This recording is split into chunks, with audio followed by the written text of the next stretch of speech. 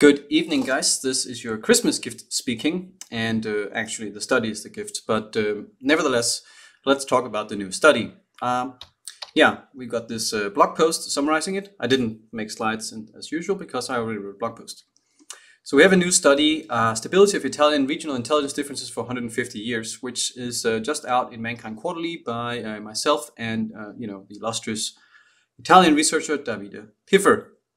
And if we read the abstract, essentially it's about the north-south gradient in Italy. As everybody who's ever looked at any kind of Italian map of anything good, they all look like this. Everything is better in the north, worse in the south, kind of the average in the middle, with some outliers. Some regions don't fit the exact gradient. Nevertheless, the gradient is very strong. There's very strong latitude correlation. And so this has been the case since even the Middle Ages. So obviously the roots must be very deep. If you look at Renaissance thinkers, they were much more likely to come from the north than from the south. I can't think of a single one from the south. In fact, on these big famous trade cities, most of the true stuff is in the north. Venice, obviously Rome is in the middle. Milan, Florence, the stuff is all up here. And so here we have a map of 3 different measures. And the well-being index, is a composite of 14 indicators. And so as we've talked about many times, if you take regional data or individual data and you collect a lot of measures like income and education level and lifespan and all this stuff, you find that they tend to correlate positively. So there's a sort of a general factor of socioeconomic outcomes, which by popular demand is now being called the well-being index. And if you look at that, it looks like this. Second, in VALSI is the mandatory scholastic tests in Italy. And these data are from the last 10 years or so, where you take all these scholastic scores in different grades and in different subjects. And you also do a factor analysis of these, which gives you an overall best estimate of the current child level cognitive ability as in modern times. And most interestingly, and the new thing about this paper is the age heaping. And age heaping, for those who recall, did I plot it? It looks like this. And age heaping is the tendency of enumerate people to report their own age as a rounded value. And so you can see how it works out. If you are living in the 1800s and you can't do mental math, you don't exactly know how old you are because you're unable to calculate your birth year minus the current year minus your birth year to get your age.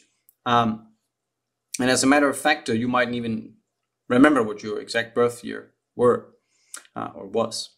And so you see, when you look at old census data or current census data from Africa, is that you get these big spikes when you look at the self-reported ages.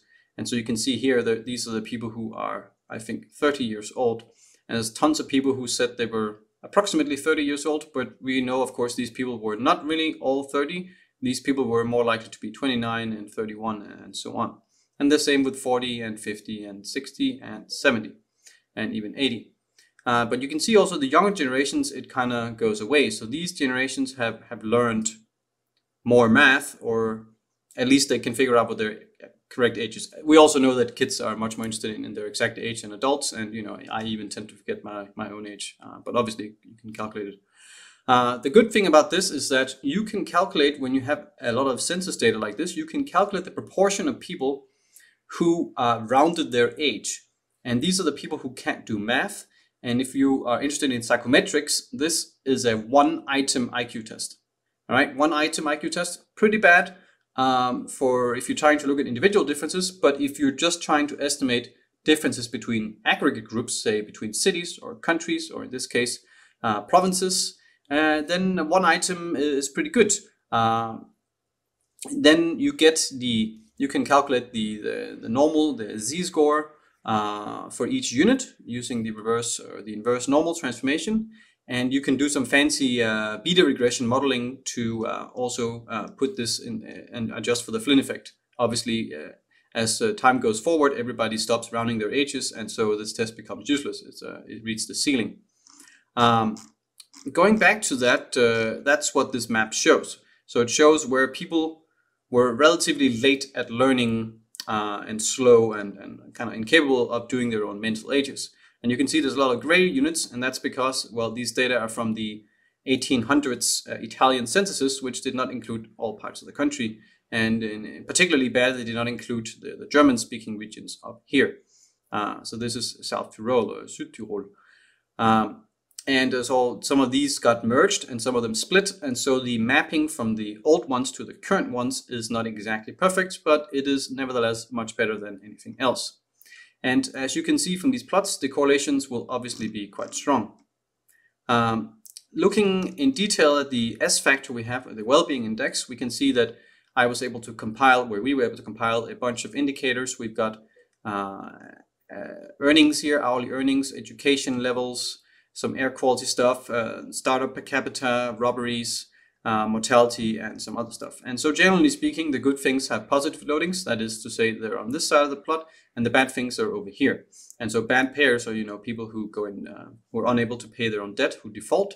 Unemployment rate, people who don't work. Standardized mortality, dying too much. Infant mortality, kids dying, and so on. Birth rate is close to 0, but not exactly. So speaking of Italy at the province level, it doesn't appear there is much dysgenics, at least at the province level.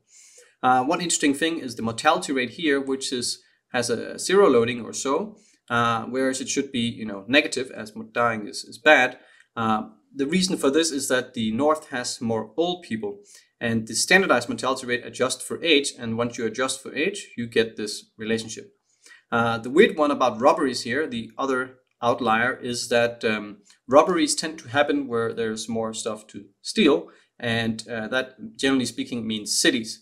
And in Italy, the immigrants who are above average criminal, they go mostly to the northern Italian cities where they can get more welfare benefits and also steal more stuff.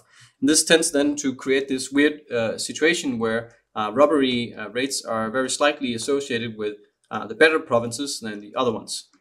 It is possible one could adjust for this using an adjustment for population density, but we did not attempt it here, and it did not really impact the analysis much. But generally speaking, this kind of anomaly with the S loading happens when the regional units are too large. So if one had, instead of provinces, city districts or communes, then it's quite likely this robbery loading would go back down to being negative, as most robberies really do happen in the worst parts of town, even if the town overall is good. They're in the ghetto parts. So going forward, we can look at the correlation matrix, which looks like this. As I recall, one of them is weighted. Below the diagonal is weighted by the population size, the current population size. And we can see that age heaping and invalidity, the current scholastic tests, both of these are proxies for general intelligence, but since we do not have exactly that, we're going to use this proxy. They correlate at a very respectful 7.4, and that's kind of impressive considering it's roughly 150 years between these measurements. And they also correlate roughly the same with the well-being index. So these three measures really go well together over time. There's also this other quality of life measure, which some Italians compiled, and they used a lot more indicators, but many of these indicators were things like weather and so on, so which we did not include. But we have included here in the matrix just if someone was interested in whether we p-hacked our S factor compared to the other ones, which as you can see, we did not. They correlate 0.9. We also see the extreme latitude correlations, which are in fact even stronger than these same time measures between well-being, S factor, and the cognitive scores. The latitude correlations are about 0.85. It's extremely strong. There's also some longitude correlations, but as we'll see, they tend to go away, and that's because longitude actually works as a proxy here, where you can see that the more eastern countries are southern, or the more eastern provinces are southern, and the more kind of western ones, with the exception of this island, they're over here. So therefore, longitude tends to be a proxy for latitude indirectly. If we then move further on and we look at the plots, we get a plot like this. So these are the current school tests from 2010s and forward, and the current general factor, the correlation is 8.2, which is kind of amazing.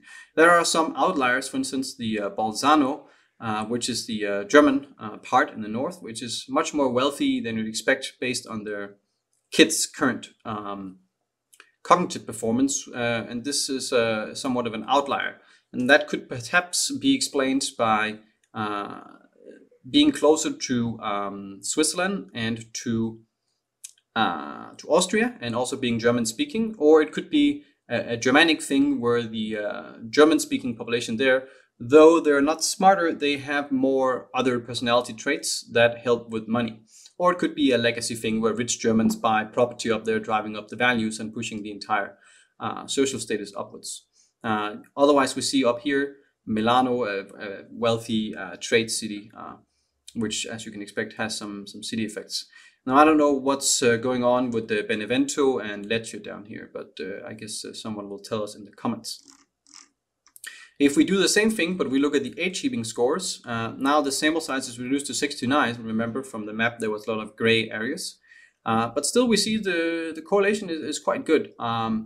It's a 7.8, which is slightly weaker, but because the sample size has also been reduced by a third or so, this difference is not really reliable. We don't know if that's a real decline or not. Milano is still up here. Don't see Bolzano, and that's because there was no age heaping for them. There are some other outliers here, which I have no particular explanation for. As I recall, Imperia is some kind of coastal military thing. Who knows? Maybe the recruits for the Navy were not particularly bright. Whatever the exact case, the association is pretty good. And finally, we can take the old cognitive estimates and the modern ones, which in fact correlate weaker than this one, only very slightly. And we also get this very nice plot where there's some cluster of outliers up here. And so we could maybe speculate that these provinces were slightly faster in implementing public schooling, teaching the kids basic math, such that they were later as adults able to report their ages more accurately. Whatever the exact case, the association is pretty good considering the data limitations. More interesting, if you do regressions and we're interested in predicting the current well-being, or the S factor, we can see that, of course, if you plot in the geo variables, we see that latitude continues to be very strongly associated and longitude is no longer associated much. And the reason for that is, the proxy has now gone away. This difference might in fact be P05, but this table is, it doesn't read the 1%, and that's the standard here. If you, interestingly, if you add both the current cognitive of the kids levels and the latitude, actually latitude is a slightly better predictor, though both of them have p-values that are small. And this difference between these two is not significant. So they're basically unexpectedly battling it out, and we would expect from a cognitive sociology perspective that latitude is essentially a proxy for cognitive ability, but we find that in Italy this is not the case. Latitude itself has some other association that makes it predict the well-being of provinces beyond its association with cognitive ability and with longitude and this. And that is very interesting. It's kind of mysterious. As I mentioned before, this can be due to the northern Italians having other traits that make them more productive and so on than the southern Italians. That is not reflected in the intelligence or the scholastic ability, but would be if you had some other measures, such maybe honesty measures or work ethic or something like this. The results are similar if you do it with age heaping, just the sample size is smaller, so the precision is also worse. And we see that longitude predicts by itself as before. Latitude predicts as itself. Longitude does not much. Well, it is slightly significant. And Invalsi works. And if you put them together, then Invalsi is no longer significant. Actually, this is a mistake. There should be age heaping there. That's bad. This is age heaping. Latitude really beats it here, but because the standard error here is 0.13, really large, we cannot really be sure whether this value might actually need to be somewhat larger and this value smaller. Probably the sampling error is also large in this ancient data. And as we know from statistics, if you have a measure that's measured with error and you have another correlated variable, the validity tends to be moved to the correlated variable insofar as the error is concerned.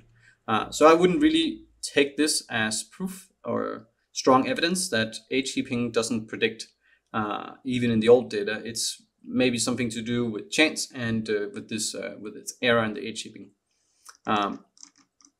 So that's essentially our main findings, is that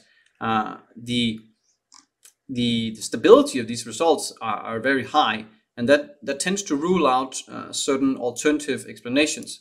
For instance, if it merely has to do with where you started putting factories and so on, this data is so old, it goes back before there were a lot of factories in the north.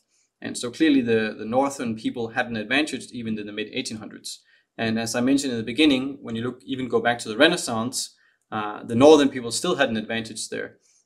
So hopefully soon they will sequence a lot of old genomes, and we can see whether the polygenic scores are also higher in the north in very old data from the Middle Ages or even the Roman times than in the south. And this would show that the origin of this latitude decline goes back even further, and therefore cannot be explained by any current sociology explanations. Concurrent with our paper that was published, Richard Lin, he also found some more data. Let's scroll down to this. It's in the same issue of Mankind Quarterly. And for those wondering, if you want to read Mankind Quarterly, you simply click these links and you click download. You don't need to log in or anything. It's all public insofar as ResearchGate is concerned. What Richard Lin found is he found one more study, this study by Schmiermi, which gave the colored progressive matrices, that's what CPM means, to a bunch of kids aged 6 to 11. And they, in the South Sicily, obtained an IQ of 92, which is, close to what the other studies found in Sicily. There are two other studies. One found 90, while the other found 88. So if you average all of these, you get 90. The IQ seems therefore to be approximately 10 points lower in Sicily than in a typical Northwest European population. This Bouille study should be disregarded. Where is it? Yeah, this one should be disregarded. That's also congruent because 6 months ago, also Davide and also Lin and also Mankind Quarterly reported the polygenic scores for the current Italians. And you have to compile them from some different data sets. Here we have the Human Genome Diversity Project and the 1,000 Genomes and GNOMAD and some Italian data. And the rank order is not exactly correct, maybe because the arrays and give some weird biases, but nevertheless, we find that the northern regions are higher. So these four ones here, they're all in the north. The only weird outlier is this northeast one here. I don't know, maybe they recruit some weird people from some village in the mountains that has been brain drained. Maybe it's just sampling error. I don't know what the explanation is, but the other ones here, south, and this one is in the center, this one. So essentially, aside from this outlier, the pattern fits in the modern data such that the genotypic means for EA4 here, so educational attainment, which we take as a proxy for intelligence, and is, as a matter of fact, genetically correlated 0.7 or so with intelligence, they show the same gradient as we see from the old age heaping data, and as we see with the modern invalidity data, and of course all the well-being data, and even the Renaissance data. So this is our current working project with Italy, and soon we will be, currently we're working on ancient Roman genomics, which I think is extremely exciting, so you better stay tuned for that. Have a nice Christmas.